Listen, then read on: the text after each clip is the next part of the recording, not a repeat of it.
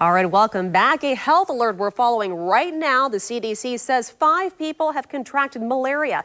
Now, this is the first time we've seen cases in the U.S. in 20 years. So according to the World Health Organization, malaria is a life-threatening disease spread to humans via mosquitoes. Malaria is typically found in tropical countries. It is preventable as well as curable. So joining me this morning is Dr. Chad Neilsen, Director of Accreditation and Infection Prevention at UF Health Jacksonville. Welcome and thank you for being here. Good morning. Thanks for having me on. Yes, good morning. Well, since malaria has not been seen in Florida for 20 years, what has changed to cause it? Well, certainly we can look at climate change as one of the reasons we're seeing more malaria.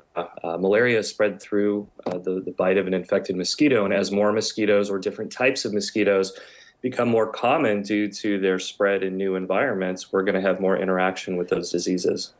So what are the symptoms that people should be aware of and also look out for? Well, with malaria, we see a lot of symptoms very similar to your common flu. So fatigue, fever, sweating at night, overall joint pain, things of that nature that most people would think, well, maybe I have the flu. It technically could be malaria if you have those environmental risk factors of lots of mosquitoes around. So when you get infected with malaria, it could take 2 to 3 weeks to actually show those symptoms. But once you have them, it's a disease that you can't really ignore. You have to go to the doctor. And once you go to the doctor, what treatment options are there for people who think that they may be sick with this? Yeah, so malaria is a treatable disease if it's found quickly and treated appropriately. There's a certain type of anti-malarial drug class called quinines that are able to treat malaria very effectively. The fortunate thing is the malaria that was found in Sarasota County here in Florida is a type of malaria that is more susceptible to treatment. So it's not one of the more fatal varieties of malaria. So we do have effective treatments that are widely available if you were to become infected. Now, I have to ask this. Is there a greater concern for maybe pregnant patients or patients that may have a lower immune system? Can you talk about that as well? Yes, absolutely. So any type of infectious disease, especially the tropical variety like malaria, you're going to have a greater risk in a severe outcome in a patient who has a lower immune system. So pregnant women typically have lower immune systems. We know that from COVID and any number of infectious diseases, as well as kids and the elderly as well, because both ends of the age spectrum, the immune system isn't quite as high capacity to do its job versus when you're in your 20s and 30s. So those people who are normally vulnerable to co-infections and other types of infectious diseases are more at risk for a severe outcome due to malaria.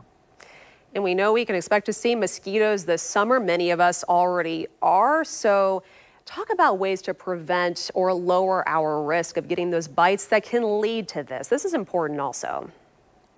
Yeah, absolutely. The best way to not get malaria is to do those routine prevention measures that most of us Floridians grow up hearing about in the news as well, right? So eliminating standing water around your house or your property. So that's a big step because to eliminate malaria, you have to eliminate the mosquitoes that carry it. So you want to get rid of water sources, bird baths, if they're too close to your home, trash can lids that are upside down filled with water. Eliminate all the standing water around your home.